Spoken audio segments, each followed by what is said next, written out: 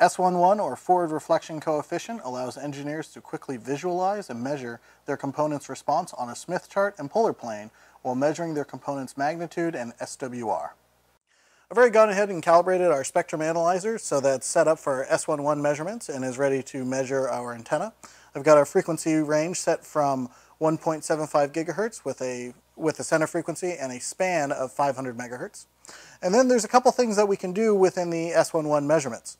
So the first thing that we can do is, if we make certain we're in trace 1, we can go ahead and look at our Smith chart. We can expand that out so we can see more of it.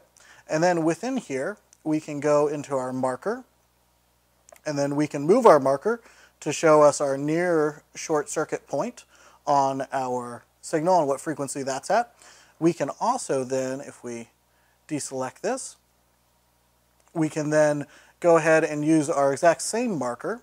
We can change over to trace number 4, which is our SWR measurement, and we can go ahead and look at the marker there as well, and we can use that to measure our SWR response over our frequency range.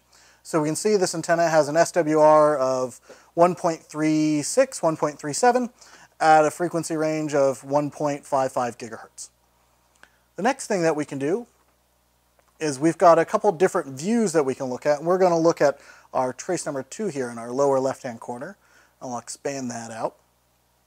We can go within our trace and we can look at our log mag, our phase response, then we had our group delay up, and then we've got our Smith chart and polar plane, which were already up, our natural log mag and our SWR, and then finally we can view our real components over frequency, and then we can also look at our imaginary component over frequency and use that to also get a better understanding of our RF component that we're examining.